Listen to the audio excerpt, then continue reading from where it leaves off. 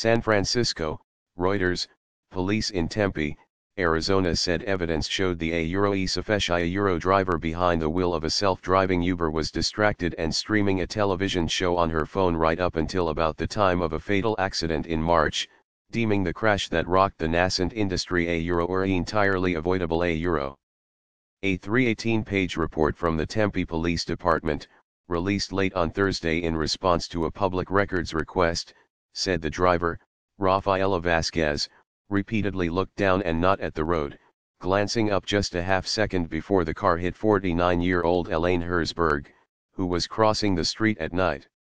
According to the report, Vasquez could face charges of vehicle manslaughter. Police said that, based on testing, the crash was deemed entirely avoidable if Vasquez had been paying attention.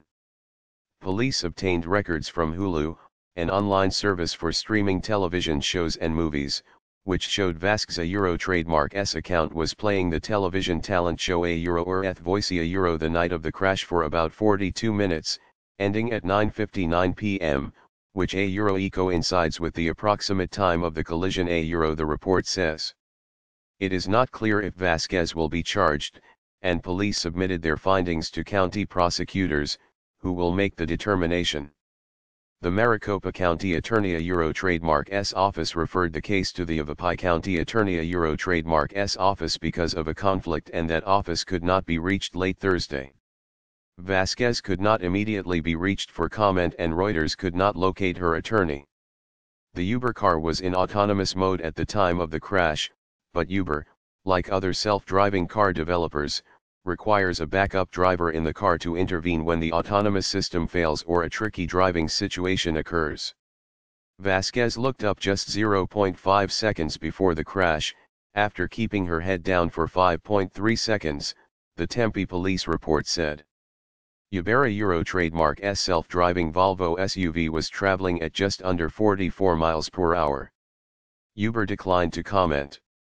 Last month, an Uber spokeswoman said the company was undergoing a top-to-bottom safety review and had brought on a former federal transportation official to help improve the company trademark's safety culture.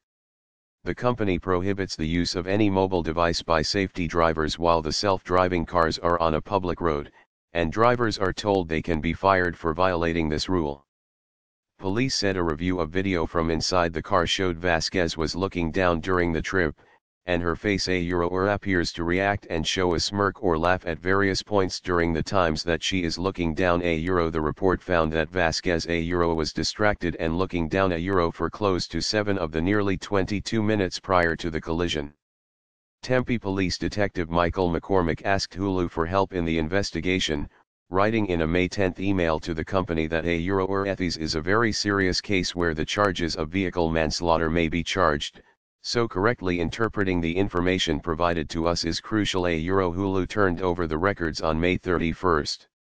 According to a report last month by the National Transportation Safety Board, which is also investigating the crash, Vasquez told federal investigators she had been monitoring the self-driving interface in the car and that neither her personal nor business phones were in use until after the crash. That report showed Uber had disabled the emergency braking system in the Volvo, and Vasquez began braking less than a second after hitting Herzberg. Herzberg, who was homeless, was walking her bicycle across the street, outside of a crosswalk on a 4-lane road, the night of March 18 when she was struck by the front right side of the Volvo.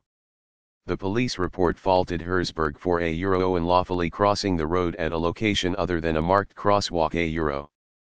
In addition to the report, police released on Thursday a slew of audio files of 911 calls made by Vasquez, who waited at the scene for police, and bystanders the night of the crash, photographs of Herzberg trademark's damaged bicycle and the Uber car, and videos from police officers saw trademark body cameras that capture the minutes after the crash, including harrowing screams in the background.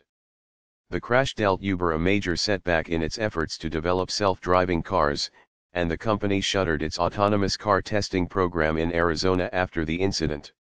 It says it plans to begin testing elsewhere this summer, although in some cities it will have to first win over increasingly wary regulators.